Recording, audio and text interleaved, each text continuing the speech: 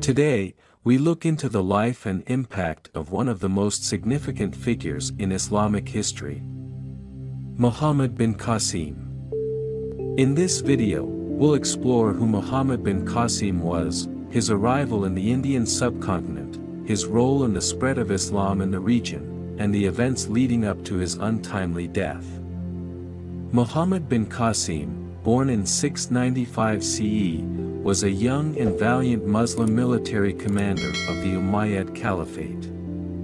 He hailed from the city of Taif, in present-day Saudi Arabia, and was barely in his late teens when he embarked on a mission that would change the course of history. In 711 CE, Muhammad bin Qasim led a military campaign into the Indian subcontinent. He came to Sind when Raja Dahir refused to assist in the capture of the sea bandit who was kidnapping women and children. With a small but highly disciplined army, Muhammad bin Qasim landed in the coastal city of Dibble, which is now part of modern-day Pakistan. He faced formidable challenges, including the harsh terrain, a vastly superior enemy force, and political intrigue.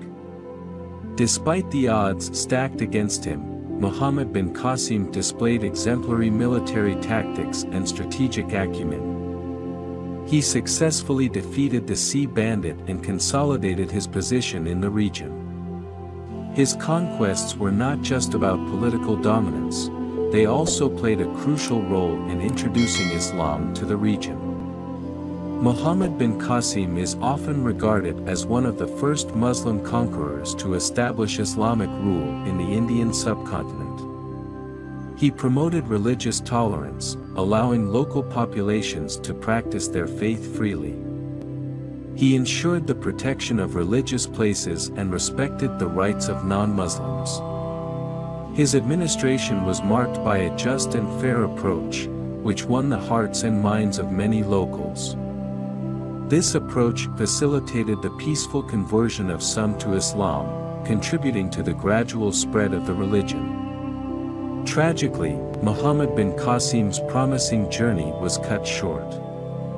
In 715 CE, he was recalled to the Umayyad Caliphate's capital, Damascus, by the new governor, Al-Hajjaj ibn Yusuf, who saw him as a political threat. Muhammad bin Qasim was imprisoned and later executed.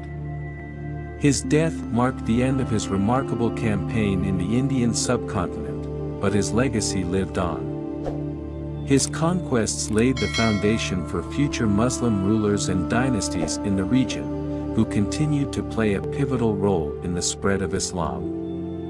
In conclusion, Muhammad bin Qasim was a young and courageous warrior who left an indelible mark on the history of the Indian subcontinent.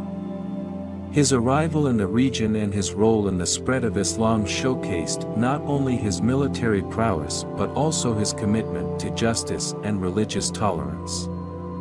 While his life was tragically cut short, Muhammad bin Qasim's legacy endures through the rich tapestry of history.